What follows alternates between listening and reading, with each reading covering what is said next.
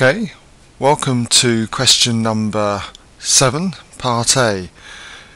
So we've got to prove that sine theta over cos theta plus cos theta over sine theta is identical to 2 cosec 2 theta. And to do this, what I do is I look at the more complicated side, and I think you'll find that it's the left-hand side. It consists of 2 terms here, and what we've got to do is get it down to 1 term.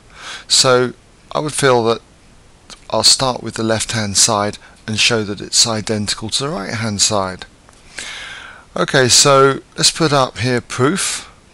Okay.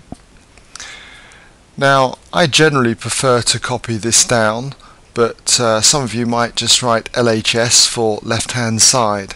Okay, so I'm just going to write that down here anyway. Sine theta then over cos theta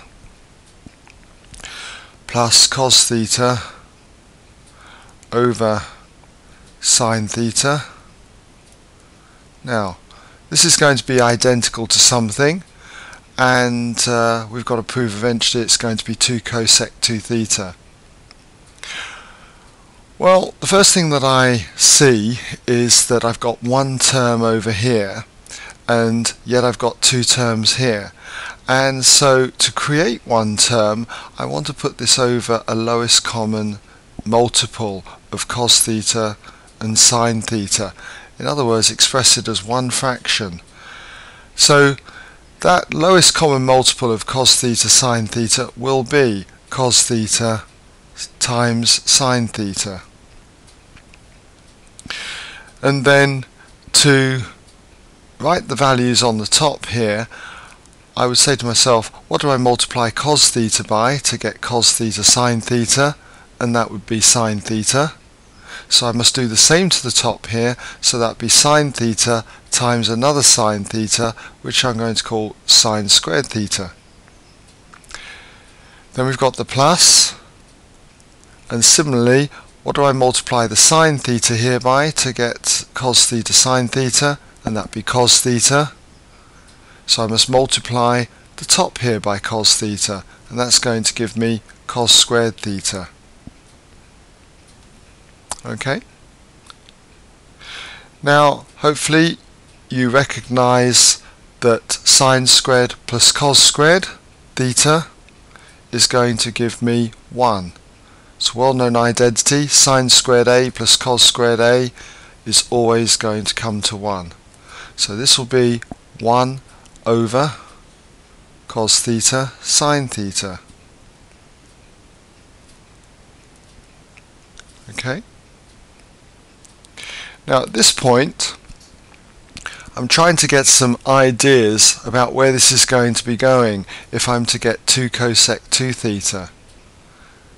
Now cosec is 1 over sine, so this part here, cosec 2 theta, is 1 over sine 2 theta. And I'm starting to think now, what is sine 2 theta the same as? Do you remember your identities? Sine 2a? Sine 2a is 2 sine a cos a, or 2 cos a sine a. So I can see this is on the denominator almost, except I haven't got that 2 there. So what I can do is times top and bottom of this fraction here by the same value, so it will keep it exactly the same. And if I choose 2, that's going to be to my advantage. So I'm going to multiply top and bottom by 2. So I get 2 over 2 cos theta sine theta. And if I do that, 2 cos theta sine theta is sine 2 theta. So things are starting to look quite good now. So I've got 2 over sine 2 theta. This is 2 times 1 over sine 2 theta. In other words, 2 cosec 2 theta. So this is identical to 2 cosec 2 theta. Alright?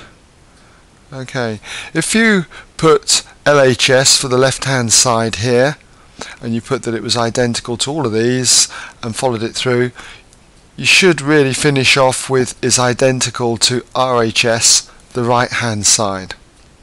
Okay? Right, so that brings us to the end of part A.